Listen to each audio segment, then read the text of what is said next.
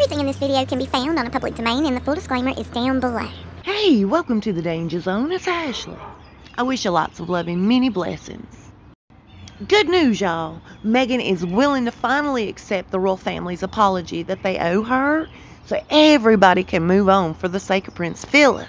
Out of nothing but respect for Prince Philip, she's willing to forgive every single royal that wronged her.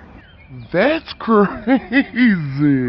In the middle of his granny's mourning, he actually put that out there on the table. I cannot imagine how Prince William felt when he heard that, or how hard it would have been for him to contain himself. I don't think I could have done it.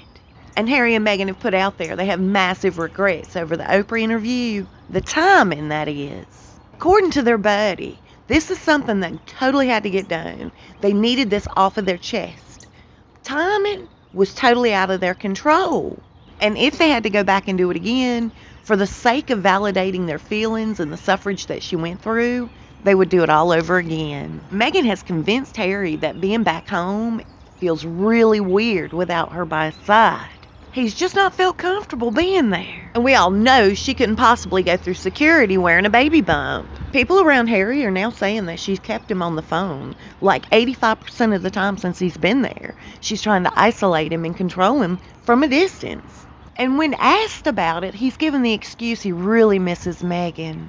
Even more bizarre than that, you guys, when he's not tied up on the phone with Meghan, he's on the phone with her mom. She's there for him like a counselor through his turmoil and grief. But wait a minute. When her daughter was losing her stuff, why didn't she step in and counsel her? Someone with Meghan's personality, their biggest fear is losing control. They can't stand for somebody to get in their way. If his family try to talk to him solo, oh no, that's not going to work for her. That's a total loss of control. And people like Meghan will manipulate the situation any way they can to keep folks from getting in between her and Harry. Keeping him tied up on the phone and away from family functions and gatherings. Man, that's the name of the game right now for her. So between Meghan and Doria, Harry's just not had a single minute to himself. Not with his family, it's not going to happen. I would not be shocked or surprised if he had to have her on the phone tucked away in his pocket during the funeral service. She is a grade A, toxic, narcissistic human being, and that's just the way they operate. I have personal experience in a relationship just like that. I know the misery he's in. And they like to play head games. Like one phone call, they'll be super sweet, and the next phone call 5 minutes later, they're angry.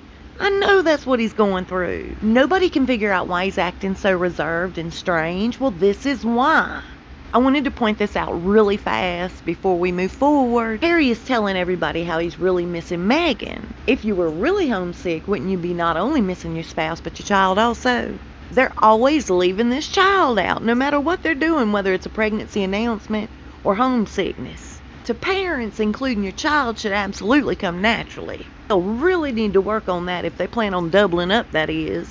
Speaking of working on things, Harry has a new job. Emerald Robinson is a journalist. She's known best for her straight shooter delivery. The other day, she let the cat out of the bag. Bill Gates and George Soros have teamed up with not only Katie Couric, but also Harry to fight disinformation. They're putting together a task force with the Aspen Institute, where Harry now works, to go after and censor all of this quote-unquote fake news and disinformation. They're playing a dangerous game. They're running with some nasty people. But in my opinion, you guys, everything is coming together very well.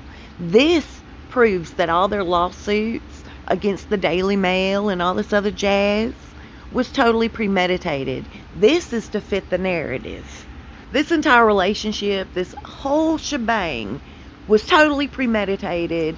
This is nothing more than a setup. That's just my opinion. I guess Harry was the hollowhead that would fall for it, and they sunk their claws into him big time.